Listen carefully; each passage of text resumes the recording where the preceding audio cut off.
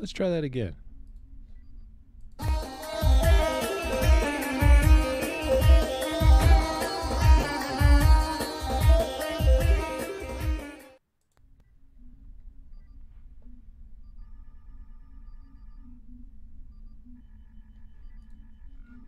Israel police crack down on legal reform protests.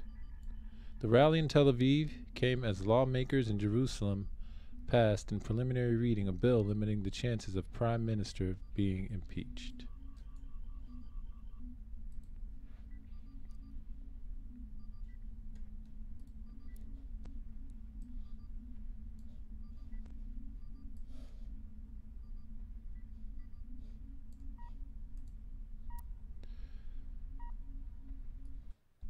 Israel police on horses used stun grenades during a demonstration as the Israeli Prime Minister Benjamin Netanyahu's nationalist coalition government presses on with its contentious judicial overhaul in Tel Aviv, Israel, March 1st.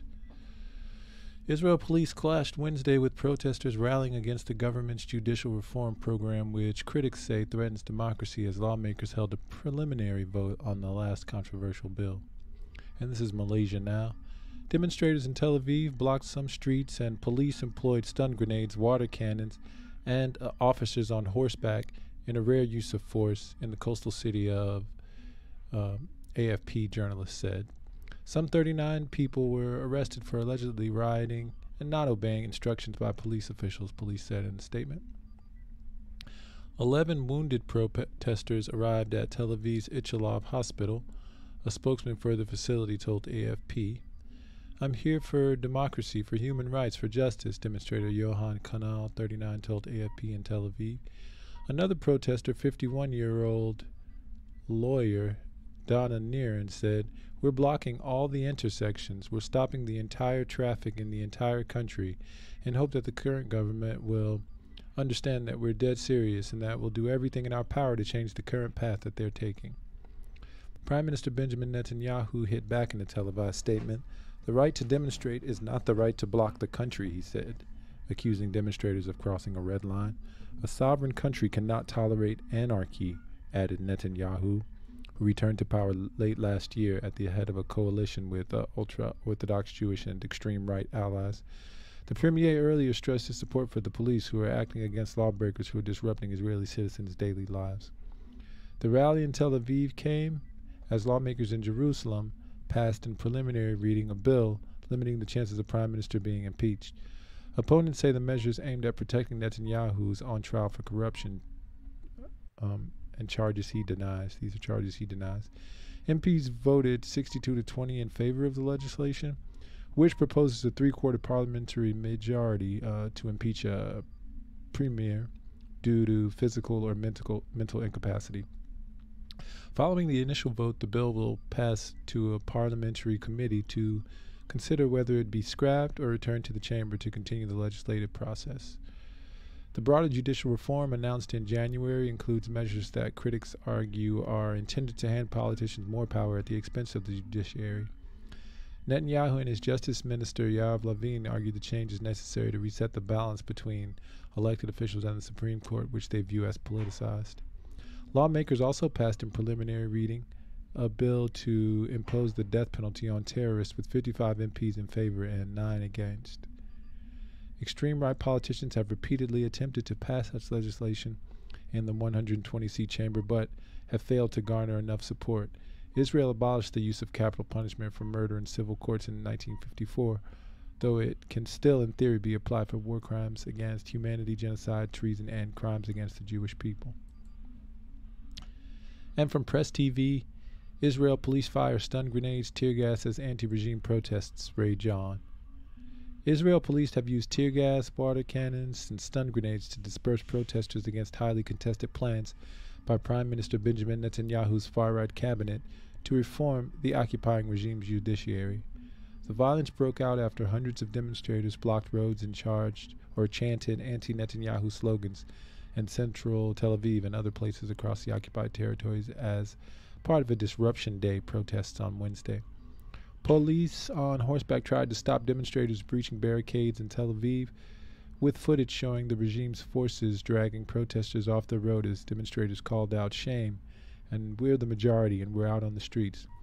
Israeli media said the police, for the first time since protests began some 2 months ago, deployed tear gas, stun grenades, and water cannons to disperse demonstrators, adding that at least 11 people sustained injuries in altercations with police and 39 others were arrested in the mass rallies.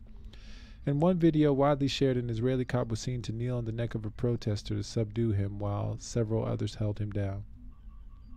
The screen captured from a video shows an Israeli cop kneeling on the neck of that protester. And following the police dispersing protesters in Tel Aviv, the Israeli regime, their opposition leader Yair Lapid, informed the press that he had left the Knesset in order to join the protests, with Netanyahu accusing him of sowing anarchy.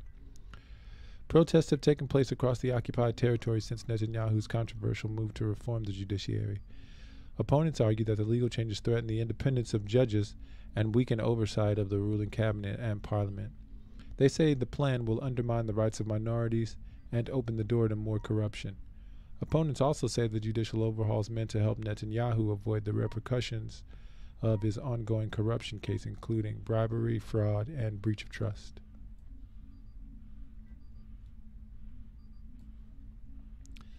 Netanyahu, however, has called the protesters anarchists, claiming that they cannot come to terms with last November's elections, which helped him stage a comeback as prime minister. The embattled premier also alleges that the reforms are required to curtail the jurisdiction of the sitting judges, whom he accuses of having too much power.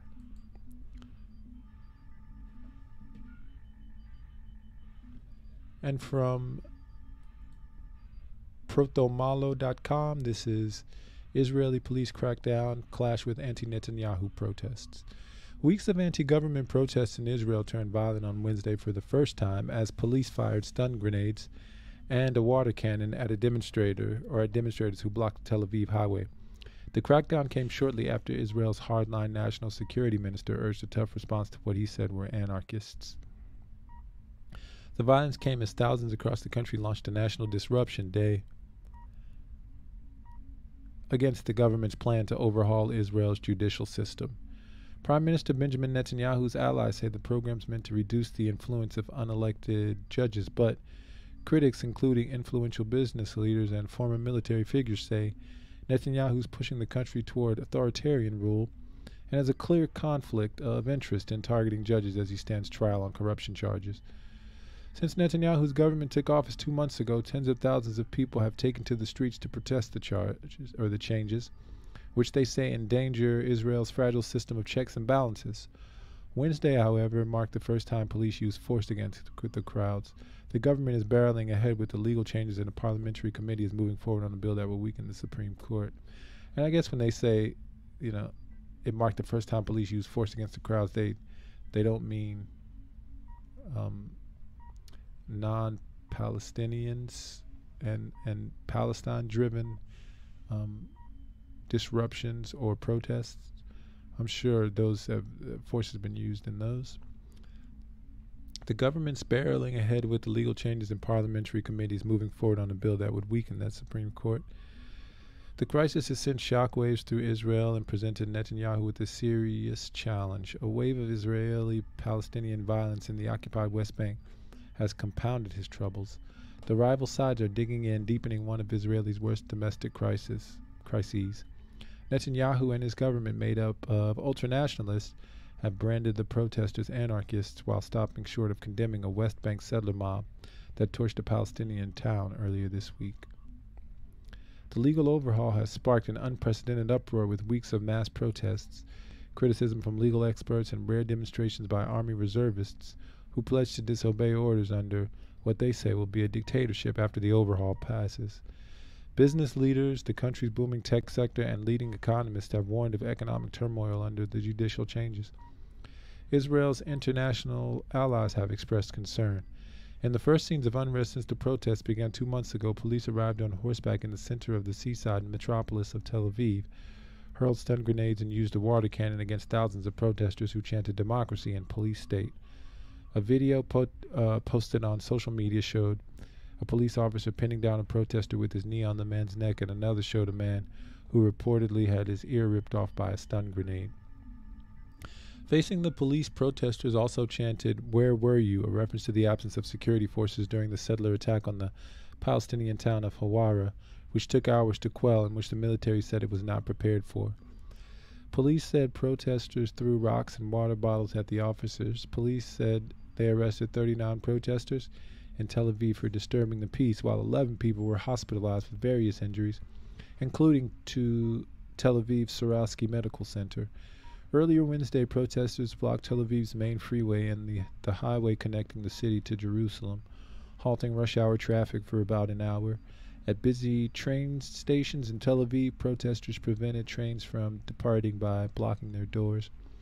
National Security Administrator Itamar Ben-Gvir, an ultranationalist accused of politicizing the police, has vowed to take a tough line. He called on police to prevent the road blockages, labeling the demonstrators anarchists. Netanyahu said Ben-Gvir had his full support, will not tolerate violence against police, blocking roads, and blatant breaches of the country's law. The right to protest is not the right to anarchy, he said. Netanyahu also blamed opposition leader Yair Lapid for fomenting anarchy. Lapid called on police to show restraint and said Netanyahu's government had lost control. "The protesters are patriots," Lapid tweeted. "They are fighting for the values of freedom, justice, and democracy. The role of the police is to allow them to express their opinions and fight for the country they love." Thousands of protesters came out in locations across the country waving Israeli flags. Parents marched with their children. Tech workers walked out of work to demonstrate, and doctors in scrubs protested outside hospitals. The main rallies were expected later Wednesday outside the Knesset, or Parliament, and near Netanyahu's official residence in Jerusalem. "Every person here is trying to keep Israel a democracy, and if the current government will get its way, then we're afraid we will no longer be a democracy or a free country," said Ariana Shapira, a protester in Tel Aviv. "As a woman, as a mother, I'm very scared for my family and my friends." Justice Minister Yair Levine, the overhaul's main architect, said Tuesday that the coalition aims to ram through some of the judicial overhaul bills into law in the coming month before the parliament goes on recess for the Passover holiday on April 2nd. The Knesset also set to cast a preliminary vote Wednesday on a separate proposal to protect Netanyahu from being removed from his post, a move that comes following calls to the country's attorney general to declare him unfit for office. Netanyahu has been the center of years-long political crisis in Israel, with former allies turning on him and refusing to sit him in government because of his corruption charges. That political turmoil, with 5 elections in 4 years, culminated in Netanyahu returning to power late last year, with ultranationalist and ultra-Orthodox parties as partners in the current far-right government. Wielding immense political power, those allies secured top portfolios in Netanyahu's government, among them Ben-Gvir, who before entering politics was arrested dozens of times and was convicted of incitement to violence and support for a terror group. Finance Minister Bezalel Smotrich, a firebrand West Bank settler leader who has been given authority over parts of the territory, and they promised to take a tough stance against Palestinians, which has ratcheted up tension in recent weeks. Smotrich publicly called for a harsh response to the killing of 2 Israelis in the West Bank by a Palestinian gunman, saying Israel should go crazy shortly before Sunday's mob violence. While he later urged restraint, he also said Wednesday that Hawara, the Palestinian town that was attacked, should be erased. In addition to protests, Netanyahu's government, Israel's most right-wing ever, is beginning to show early cracks just 2 months into its tenure. The government says the legal changes are meant to correct an imbalance that's given the courts too much power and allowed them to meddle in the legislative process. They say the overhaul will streamline governance and say elections last year, which returned Netanyahu to power with a slim majority in parliament, gave them a mandate to make the changes. Critics say the overhaul will upend Israel's system of checks and balances, granting the prime minister and the government unrestrained power and push the country toward authoritarianism.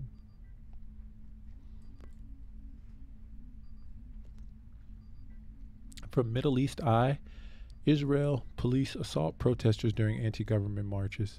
Demonstrators launched National Day of Disruption as government presses on with controversial judicial overhaul. Israel police violently dispersed protesters on Wednesday and thousands marched in different cities to protest against the controversial government plan to overhaul the judicial system amid growing political turmoil. At least 11 people were wounded from bruises, cuts, and burns. According to a Tel Aviv hospital, another 28 were arrested. Protesters declared Wednesday a national day of disruption, blocking vital roads and burning tires on highways. Marches were set to culminate in a large demonstration in Tel Aviv in front of the residence of the Prime Minister Benjamin Netanyahu. Police have used stun grenades, water cannons, mounted officers to disperse demonstrators. These are fateful days for the country. That's why we're here, Omer Shemer, a protester told Middle East Eye from the site of the demonstration in Tel Aviv. The reaction of the police today is related to the instructions of Ben Giver. We are shouting. Where were you in Hawara? Because they did a pogrom there, and there are 0 arrestees, Shemer said. As protesters sought to block major transport intersections around Israel, the government instructed police officers to show tolerance. Far-right National Security Minister Itamar Ben-Gvir branded the protesters anarchists and told police to break up the gatherings. Will not allow a civil uprising and anarchists to block major roads, Ben-Gvir said. Israel's in the midst of a political crisis that's pitted Netanyahu's far-right government against the country's civil society, academic and business elite, and former government ministers and military figures. Crowds are protesting against a government that would give Parliament the power to override the Supreme Court through a simple majority vote and de facto control over court nominees.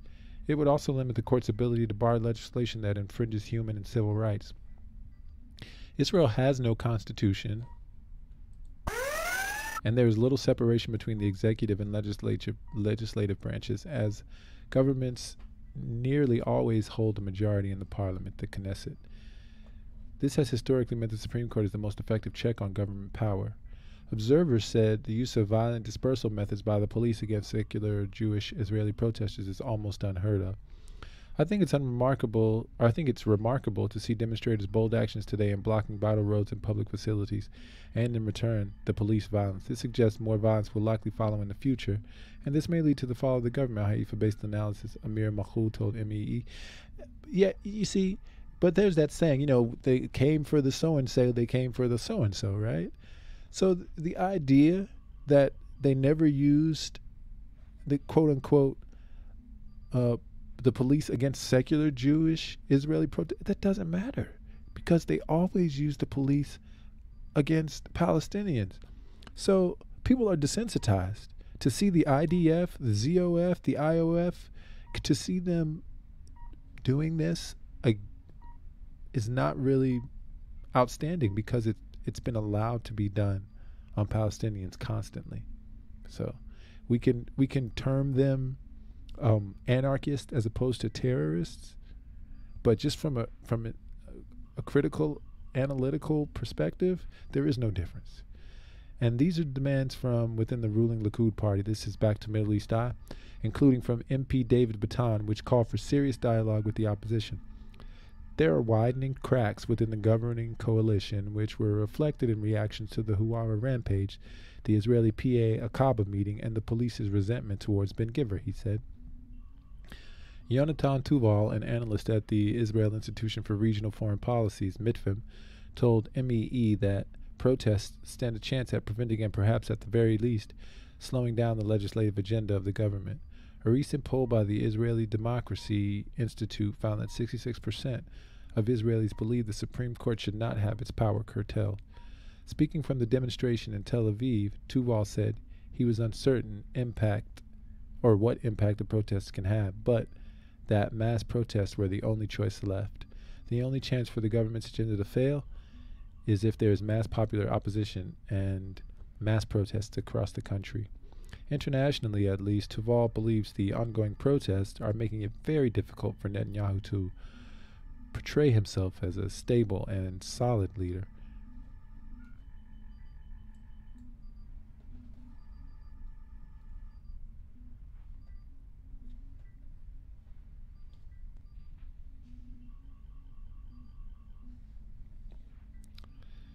Speaking at the same rally earlier in the day, Yuval Diskin, the former head of the country's intelligence service, Shin Bet, warned about the growing polarization in Israel and the threat from the settlers. I wish to send condolences to the families of those killed in the Huwara terrorist attack, and I believe that Shin Bet will get the terrorists.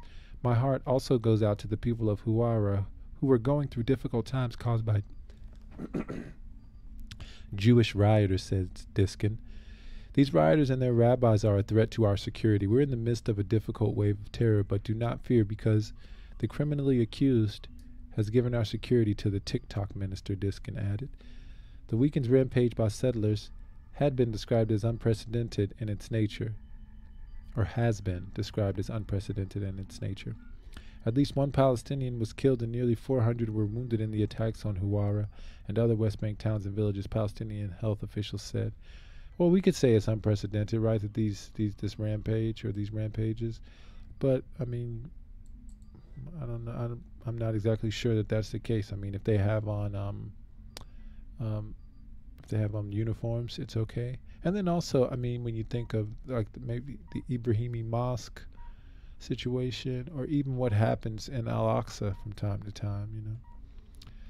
And the protests were largely boycotted by Palestinian citizens of Israel who believe they're excluded from the anti-government protest movement, according to Rami Yunus, an independent Palestinian journalist and former TV host on Israel's Public Broadcasting Corporation. Only now the protesters are finally starting to link the programs in Huwara by settlers and what the police and government's doing here in Israel, Yunus told MEE from Haifa. It's very hard for Palestinians to join the protests that wish to preserve the judicial status quo, which has been deepening the oppression of Palestinian citizens of Israel and deepening the apartheid in West Bank, he added. When a Palestinian friend of Yunus was invited to speak at anti-government protest almost 2 weeks ago, she was the only speaker who asked to send over her speech in advance so that the Israeli organizers can go over it, he said. And what do you know? They don't like the fact she had direct messages against the occupation and that you can't fight for a democracy that's occupying another people. She was banned from the demonstration. As protesters grow, an Israeli parliament committee approved restrictions on the Supreme Court's power to override laws, a significant part of the government's plan to overhaul the judiciary. The decision by the Knesset's Constitution, Law and Justice Committee gives Supreme Court judges the ability to overturn unconstitutional laws with 12 out of 15 votes in favor. Currently, the Supreme Court can disqualify government legislation if it contradicts Israel's 13 basic laws, particularly the Human Dignity and Liberty Basic Law. Israel's basic laws are intended to be part of a future constitution. And that's another part of it. How can a country not even have a constitution? The committee also approved an override clause which will allow parliament members to reenact a law disqualified by the Supreme Court with a simple majority of 61 MPs out of 120, essentially stripping the court of its ability to revoke unconstitutional laws. Netanyahu and his allies say the judicial reforms are necessary to correct the power imbalance between elected representatives and the nation's top courts, but the plans have drawn a fierce opposition from groups including lawyers and raised concerns among business leaders, widening already deep political divisions in Israel's society.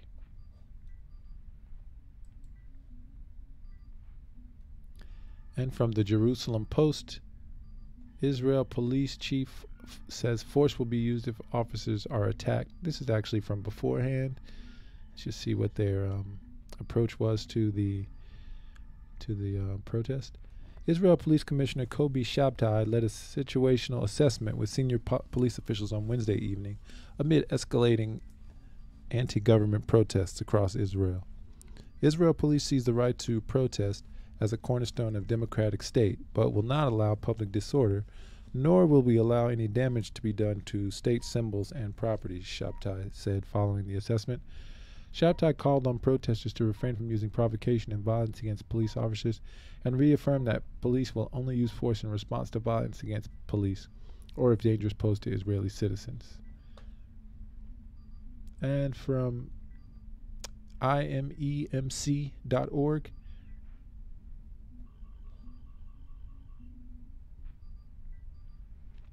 Israeli soldiers kill a Palestinian, injure 2, abducted 6 in Jericho. Dozens of Israeli soldiers invaded Wednesday the Aqaba Yaber refugee camp in Ariha, Jericho, in the northeastern West Bank, exchanged fire with Palestinian fighters in a surrounded home, killed one, and abducted at least 6 Palestinians. The soldiers initially took the Palestinian who was seriously injured to an Israeli hospital and later informed the Palestinian General Authority for Civil Affairs that the young man Mahmoud Jamal Hassan Hamdan, 22, has succumbed to his wounds. The Israeli army said it invaded the refugee camp to abduct Palestinians who are believed to be behind the Monday shooting attack that led to the death of Ilan Ganelis, and added that one of them sustained serious wounds while trying to retreat from the area. Media sources said the soldiers surrounded the home of Mar Shalom, where Palestinian fighters were hiding, and exchanged fire with them before firing a rocket at it.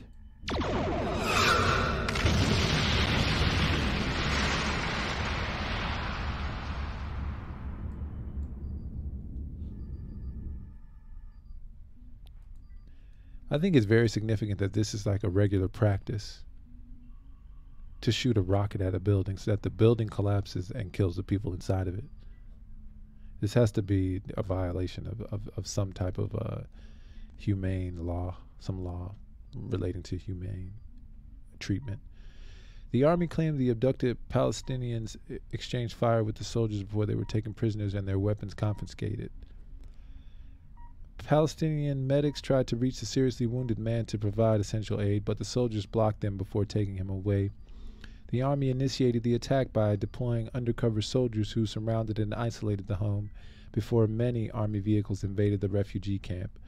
The soldiers also opened fire at a Palestinian car, shattering its windows before confiscating it, in addition to shooting a young man with a rubber-coated steel bullet to the head during ensuing protest.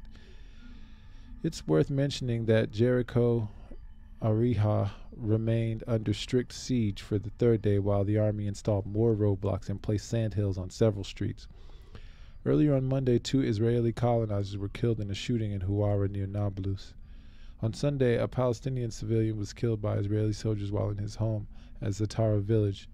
Sameh Akhtash, who was murdered by Israeli forces Sunday, was in Turkey 2 weeks before, volunteering with the rescue team to save lives after the earthquake. On February 23, 2023, Israeli soldiers killed Mohammed Nabil Fauzi Abu Sabah, 29, in Jenin, in the northern West Bank. And the day before Mohammed's death, Israeli soldiers killed 11 Palestinians, injured more than 106 seriously, and caused more than 250 Palestinians to suffer the effects of tear gas inhalation and other minor wounds. 1 Palestinian dead, several arrested in Israeli Jericho raid. The Israeli forces' detention of Palestinian in Ariha comes amidst efforts to pass a new law to allow the execution of Palestinians. Israeli forces raided the Aqaba Yaber refugee camp in Ariha in the occupied West Bank on Wednesday, 1 March, the International Middle East Media Center reported. Israeli soldiers surrounded and besieged a home before firing their weapons, wounding 3 and killing 1 of the occupants while arresting 5 more. The Israeli army claimed it besieged and then invaded the refugee camp to search for Palestinians involved in the killing of an Israeli driver in a shooting attack 2 days prior on 27 February.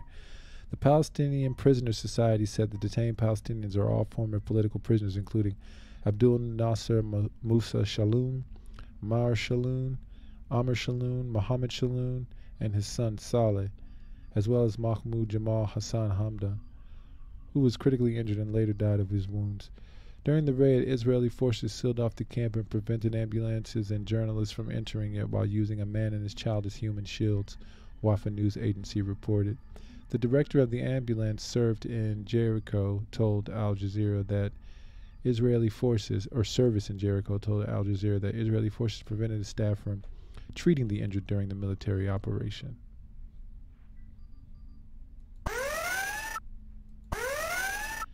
Again, the director of the ambulance service in Jericho told Al Jazeera that Israeli forces prevented his staff from treating the injured during the military operation.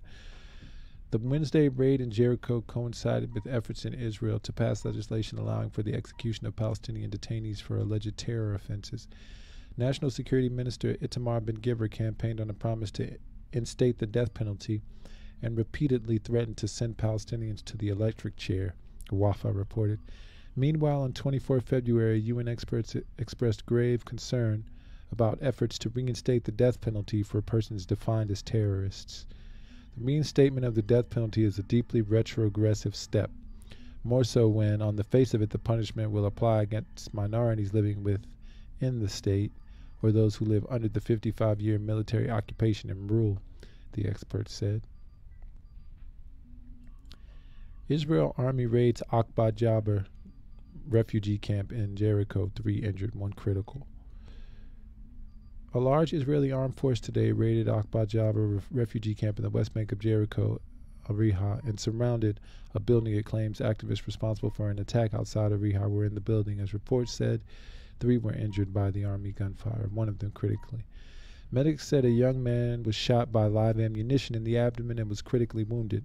Medics tried to resuscitate him and provide him with treatment, but the Israeli occupation soldiers arrested him, said the medics. The Israeli occupation forces also arrested a number of people in the besieged building as they sealed off the camp and prevented ambulances and journalists from entering it, while also using a man and his child as a human shield. The Palestinian Prisoners Society said the army detained 6 people during its assault on Akba Jabir refugee camp, including 4 siblings from the Shloon family, ranging in age between 55 and 39 years of age, the 24-year-old son of one of the brothers, all former prisoners, and a wounded person identified as Mahmoud Jamal Hamdan.